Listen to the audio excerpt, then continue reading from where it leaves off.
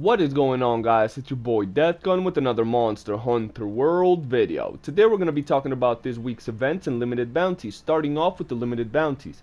First off, we have Ecology Survey, hunt down 3 Toby Kadachi.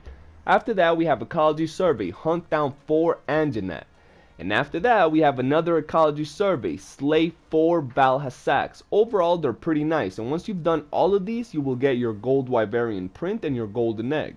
They go very well with this week's event, so I want to ask you guys, what do you think of overall the events we've gotten for this week, and what do you think of Arc Temper Valhasak?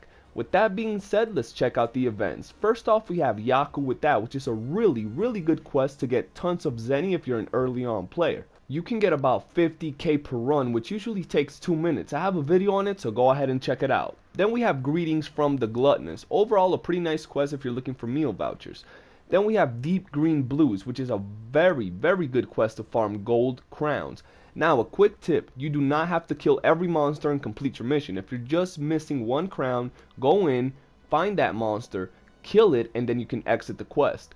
Now, the Deathly Quiet Curtain is the quest that's causing all the uproar. The Arc Temper Valhasak is here, and he's an amazing monster.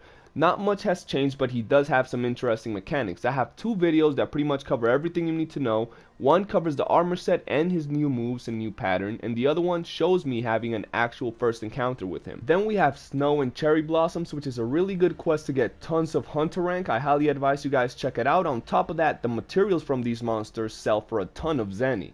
And last but not least, we have a Nose for an Eye, which is a really good quest that also gives you tons of hunter rank and gives you really good materials. On top of that, much like the other one, you can sell everything and get tons of Zenny, so I highly advise you guys check it out.